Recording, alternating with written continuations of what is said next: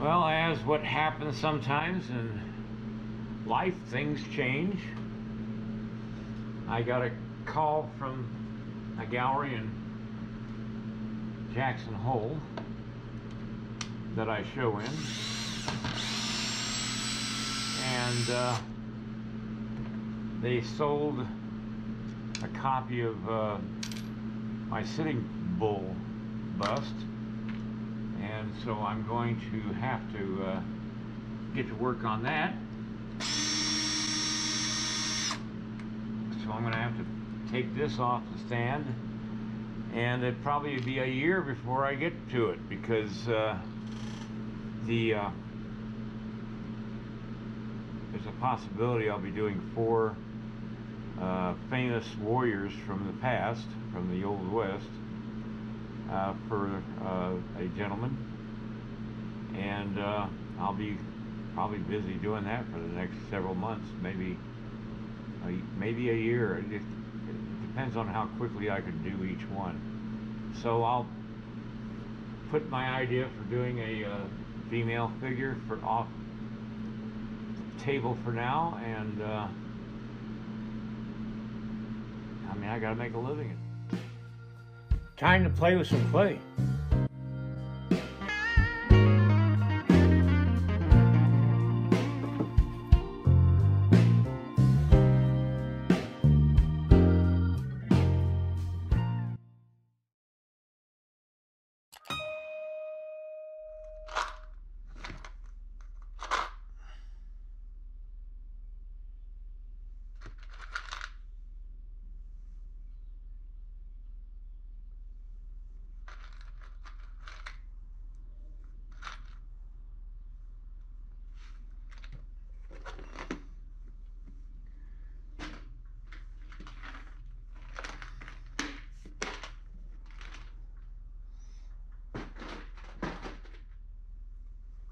So what I'm going to do is I'm going to put a turntable, a Lazy Susan, on the bottom of my clay, so that I can put it close to me and I can work on it closer to me than in the center of the table, and keep it in camera view all the time. And so that's what I'm going to do right now. Let's see, get my drill, wherever I put that. Oh, it's right there in front of me. I can't see the forest for the trees. Okay. By the way, you can get these Lazy Susans from Sculpture Depot and in Loveland, Colorado. They're really handy to have. The talent doesn't come with them, though, unfortunately, and I'm suffering from no talent today.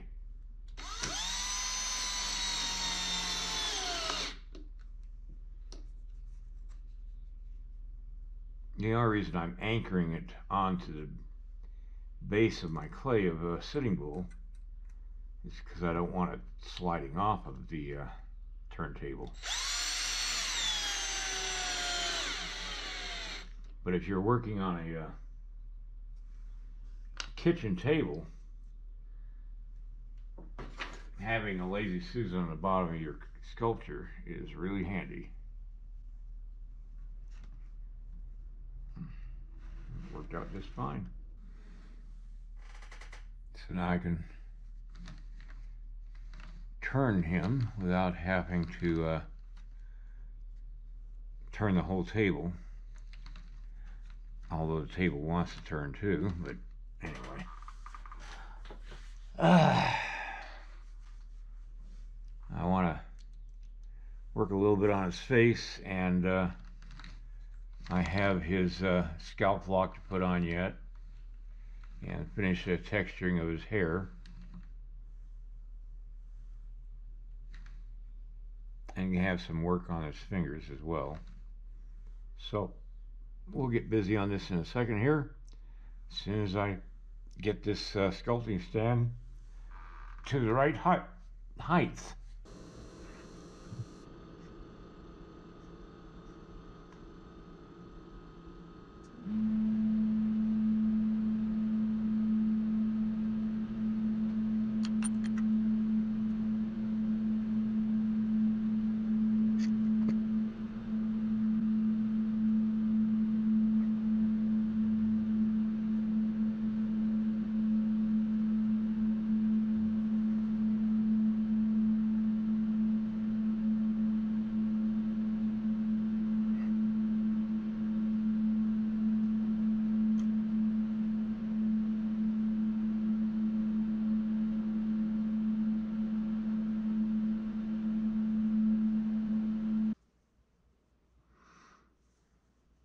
I've been getting calls from the gallery, so I may be interrupted again.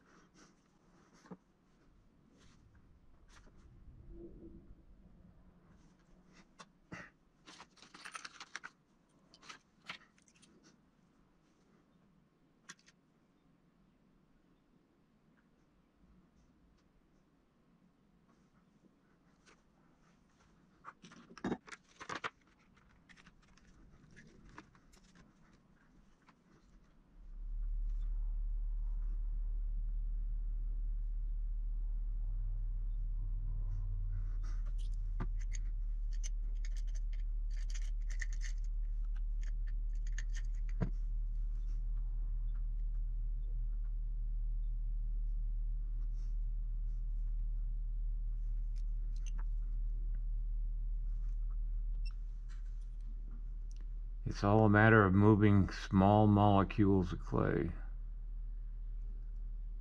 when you get this size.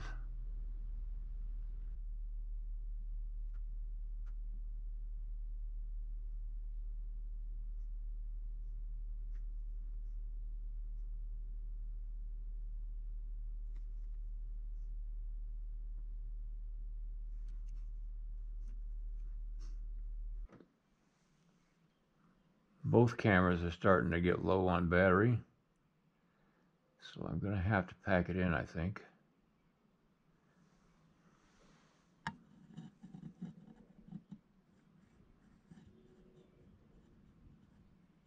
In a couple minutes.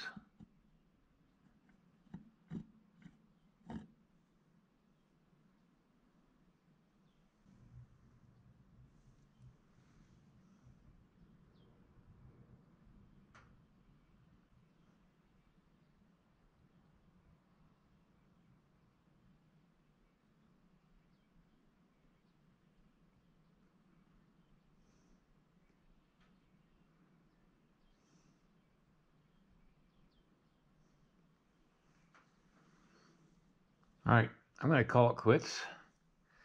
First, I'm going to hit this with a little bit of a lighter fluid.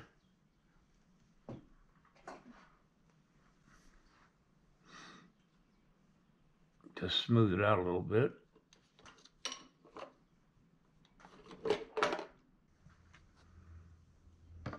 I'm really happy the way the eyes are turning out now. I wasn't too happy before.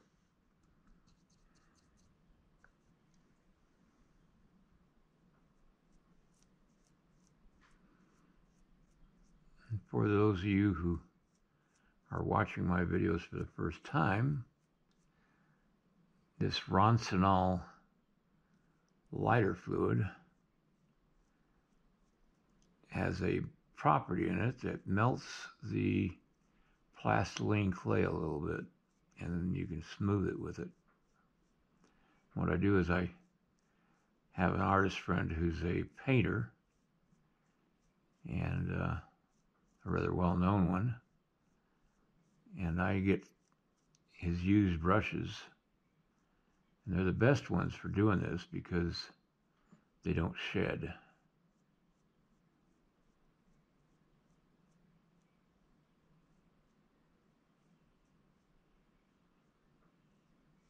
I've been trying to get a particular look in his eye,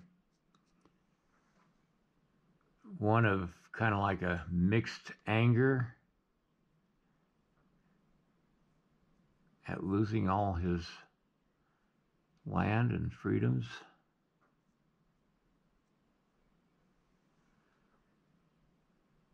And a strength as well. All right, that will be it for tonight, and I'll pick this up tomorrow. Give me a thumbs up and share my video. And then check out my instructional DVDs, the link down below this video. All right, see you next time.